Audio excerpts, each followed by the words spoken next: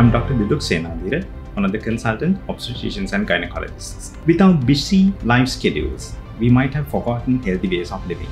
BMI. BMI is quite important. We need to prepare for a pregnancy at least for 3 months to prepare our bodies for that. The BMI, the importance of it is stressed so many times. The healthy BMI range would be 18 to 25.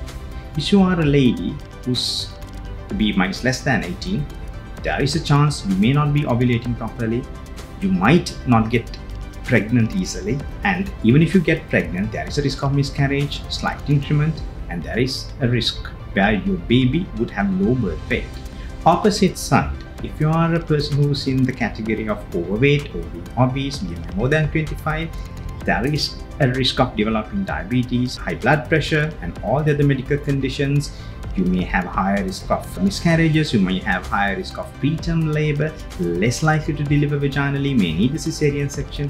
So all of these things might have to be thought of. So if there is a possibility, you always need to be concentrating on your body weight. How to do this? The important question. There's only two ways. One is looking after your exercises, regular exercises, and the other one is healthy diet. Exercise, a very important concept for a person who's awaiting a pregnancy. You should engage at least 30 to 40 minutes a day. Aerobic exercises, the calorie burning exercises. That will normalize your blood circulation, that will normalize your hormonal systems, that would help your ovulation and ultimately to get into a successful pregnancy. This is not only important for the female partner, it's always very important for the male partner as well. The reason is it might increase your testosterone levels in the body, and it will normalize and it will improve your quality of the sperms and the spermatogenesis process. All of this will lead to a healthy pregnancy.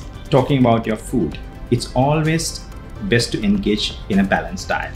If you are a person who's taking excess salt, excess sugar, excess fats, excess carbohydrates, you might need to cut down on these things and try to focus on a balanced diet with proper amount of minerals, nutrients, and vitamins, as well as proteins.